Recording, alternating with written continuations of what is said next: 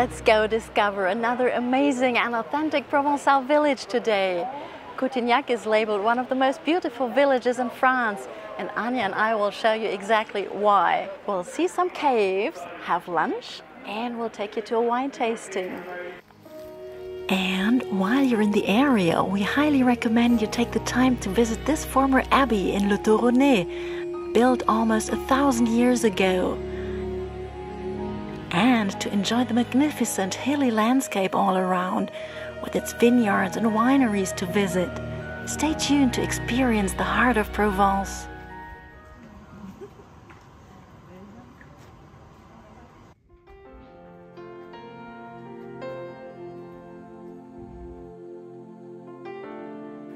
As usual, you can find the exact locations and lots more in the description below the film. Once upon a time, where there's a cute little village today, there was a river falling down this steep rock wall. Can you imagine?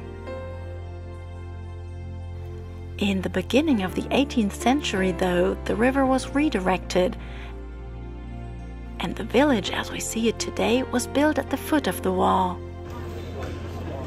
Tourists love this picturesque place, so especially in the summer you won't be alone when visiting.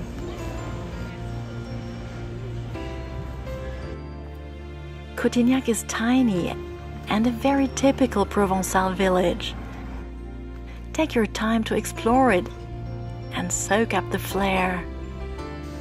There's this small square at the entrance to the old town with its typical plane trees, a hotel, a few stores including a flower shop, a tiny little grocery store, and a bakery that invites you to have a coffee in the shade under the trees. From this square, you walk towards Cour Gambetta, the main square in Cotignac. You'll pass by the lavoir, the wash house, which you'll find in just about every village in Provence. And then Cour Gambetta is just really inviting, with the impressive canopy of massive old plane trees, at least in summer, and numerous cafes and restaurants serving food and drinks outdoors. There are a few small boutiques on both sides of the street, most of which are quite touristy, which we don't mean in a negative way at all. You can pick up some nice gifts and souvenirs here. When you turn slightly to your left at the end of Cour Gambetta, you'll reach the Grand Rue with its galleries and boutiques. Again, take your time to leave the main road and get lost in little alleys and pretty backyards. Finally, in the Place de la Mairie, you'll find the town hall, as well as the clock tower that rings every hour, and another fountain, again so typical of a Provençal village. Ready for a little snack or a proper meal? Anya and I chose the Café du Cours at the main square, entirely by chance, but we weren't disappointed and the prices were great. It was unbelievably hot in Cotignac mid-August when we were here, which called for special measures, ice cubes for our rosé.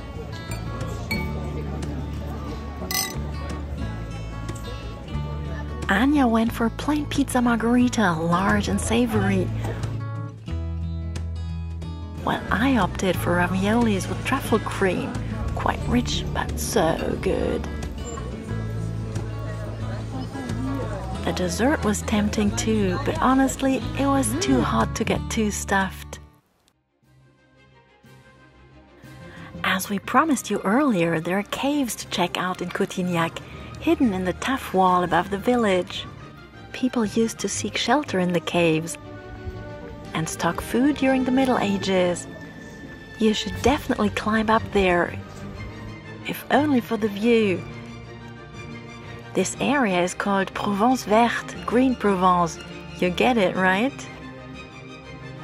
Take the little street next to the town hall and follow the signs Promenade du Rocher. It's a nice little walk uphill, lined with lots of plants like this pretty fig tree. To climb the wall, you have to pay a small entrance fee.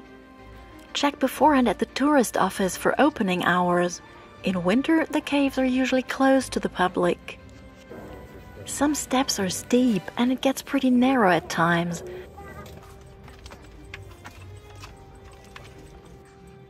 But from up here, you can discover some details that you might have missed from below, like the amphitheater used for open-air cinema and concerts every summer.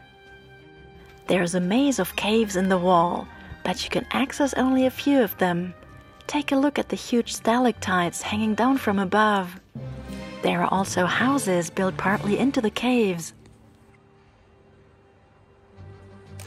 If you want the full experience, you could spend the night in one of these places. There are different options. One of them even with a tiny garden.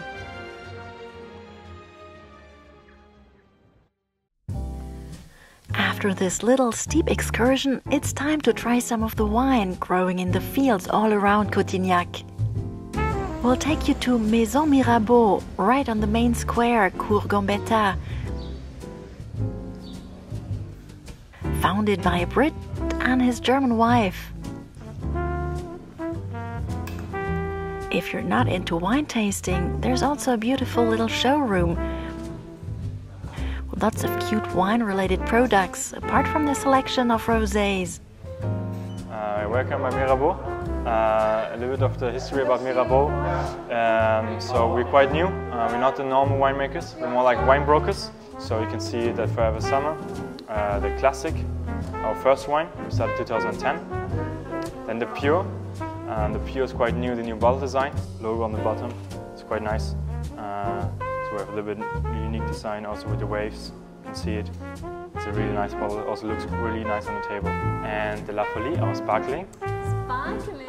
Yeah, so it's a rosé sparkling. That's quite nice. Also, yes, we will do that, of course. And also what's quite nice, a nice fact about the sparkling is that it only has 3 grams of sugar. So it's relied on sugar, but still there's a lot of fruitiness. And yeah, it's a good combination also when it's very sunny and very hot. Something refreshing, like a good sparkling rosé. That's perfect. And then we have our gin, rosé dry gin. Do you want to taste some wine? For more information, including how to purchase Mirabeau wines and gin outside of Cotignac, see the description below the film.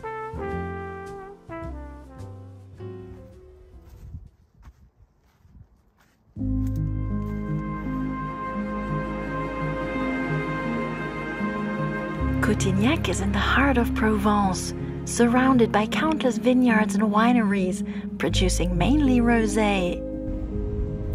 It's amazing to just drive through the typical old villages and rolling countryside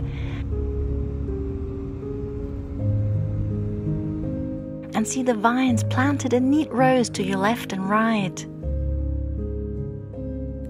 A great scenic road to take is the D13 to Carcès. Enjoy the ride and maybe pick one of the so-called chateaux,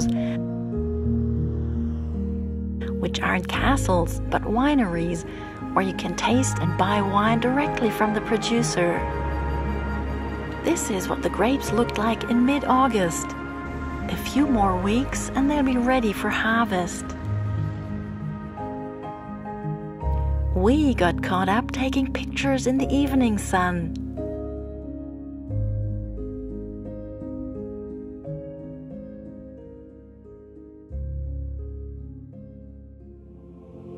But you must see Le Thoronet Abbey before you turn off the video.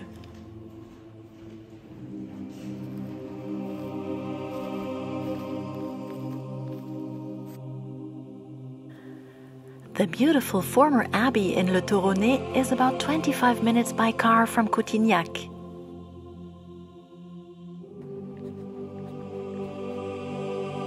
Le Thoronet Abbey, along with its sisters Sylvacan and Sénanque, is one of the 3 well-known Cistercian abbeys in Provence. All three are popular motifs for book covers and postcards from the region.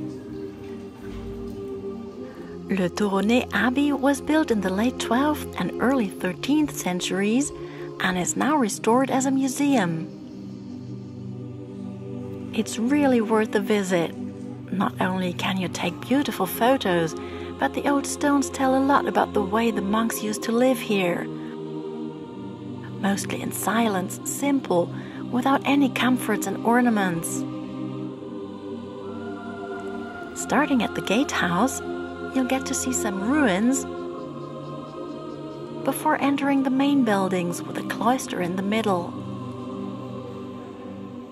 Afterwards, take some time to browse through the books in the museum store and ask about their summer classical concerts that won't fail to amaze you thanks to the wonderful acoustics inside the abbey. Wow, we are so happy you made it this far. You have to be real fans of the Provence. But did you know that we've already done some other videos about this region? Here they are.